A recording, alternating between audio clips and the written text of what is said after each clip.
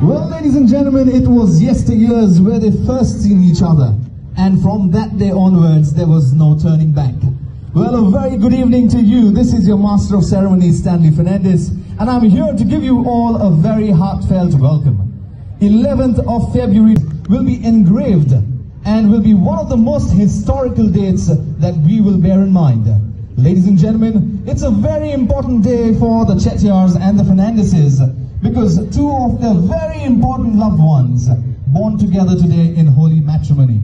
Well, they walked the aisle towards the altar and said, "I do." And now they're all set like party animals to get this evening started. Ladies and gentlemen, it is you and me together to make this evening a grand celebration.